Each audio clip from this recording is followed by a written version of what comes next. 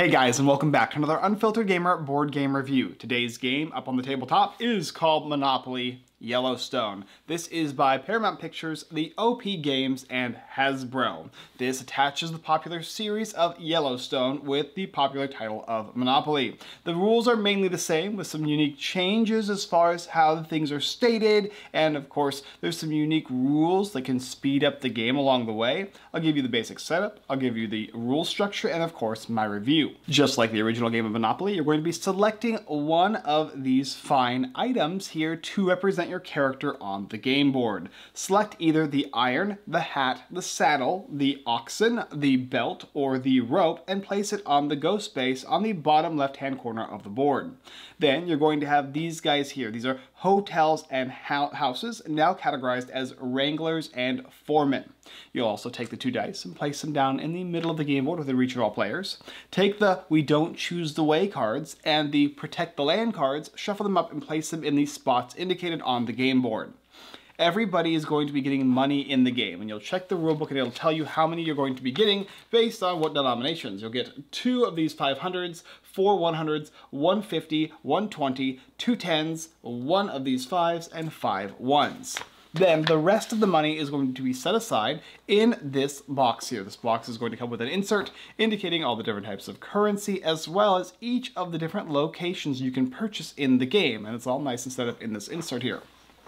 After that, you're basically ready to go. Make sure you choose one player as the banker who distributes all the funds, who helps give all the properties out, and basically has control of the whole box and where these different locations and currencies are going to go throughout the game. Like many Monopoly games, this plays similar to all of those as well. There are name changes for each of the different locations on the board that represent the different monopolies and titles/deeds you'll be acquiring as you play.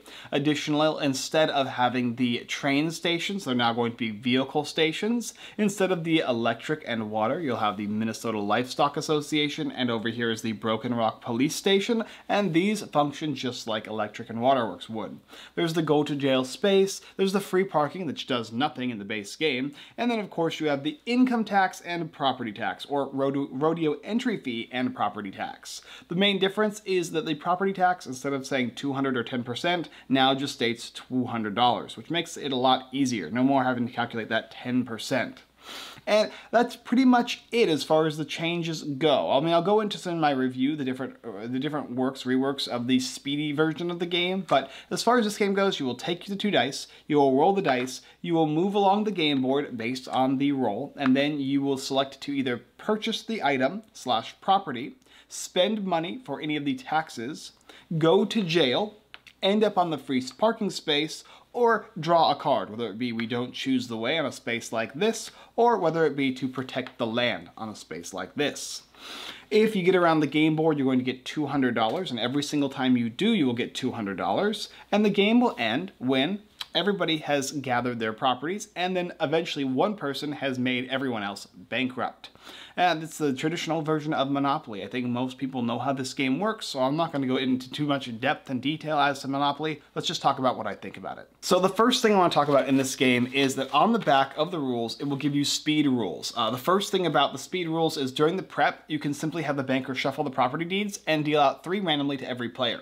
The next thing you can do is, instead of incorporating 4 wranglers and then having the foremen come out, basically the hotels and then the houses and then hotels, you only need 3 as opposed to 4 in order to get this hotel. So you can speed that process along.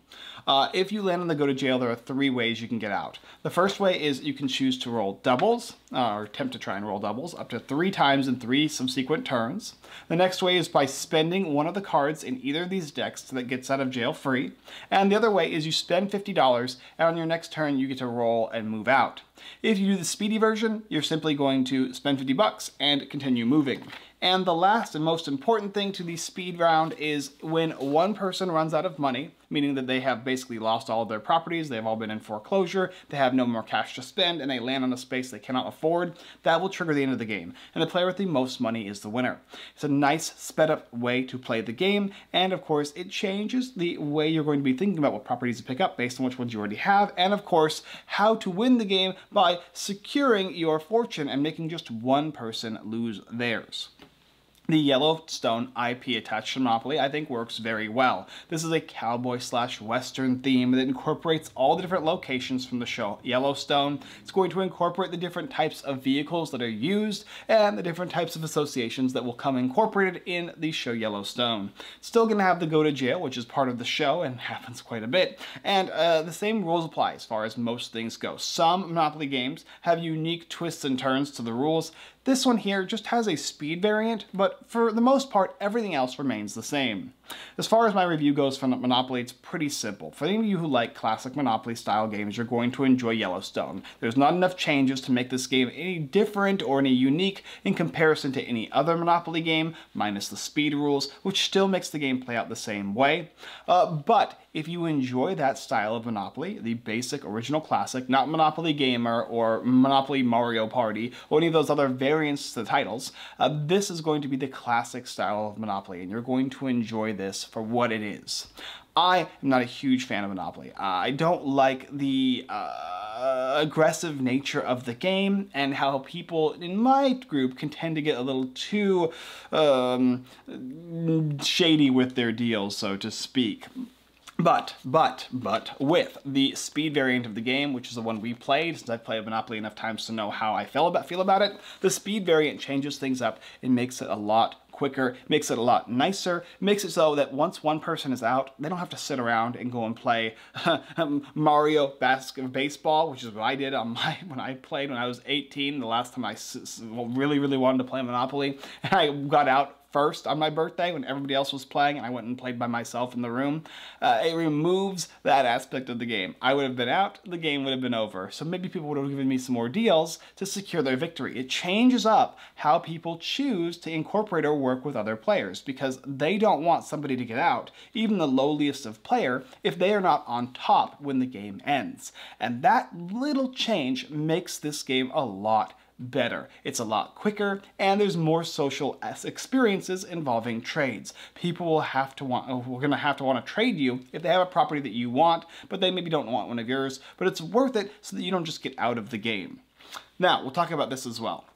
This is the game insert, and this is one of the better versions of Monopoly with a beautiful, wonderful insert. It incorporates all the different pieces that you can place from here into here. All the currency values can be placed over here, and of course, all the properties are face up here, which you can see quite easily.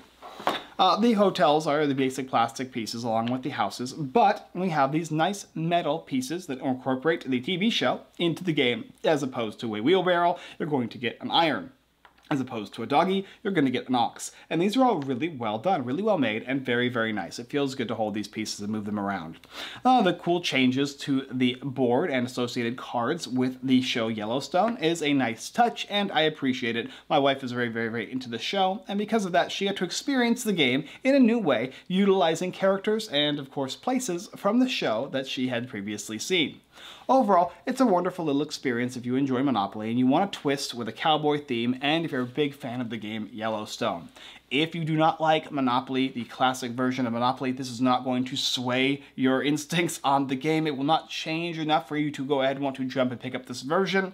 And if you just want to play the quick rules variant, you can now take out your own original classic Monopoly and play just as you would Monopoly with those new rules I have now stated. There's no need for this to be purchased in order for you to do that.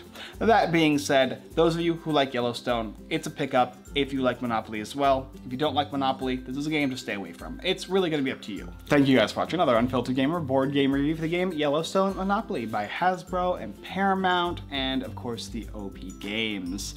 If you like this video and you'd like to pick up this copy of Monopoly, go ahead and head over to the link down below in the description where you can go ahead and pick up your own copy of Yellowstone Monopoly.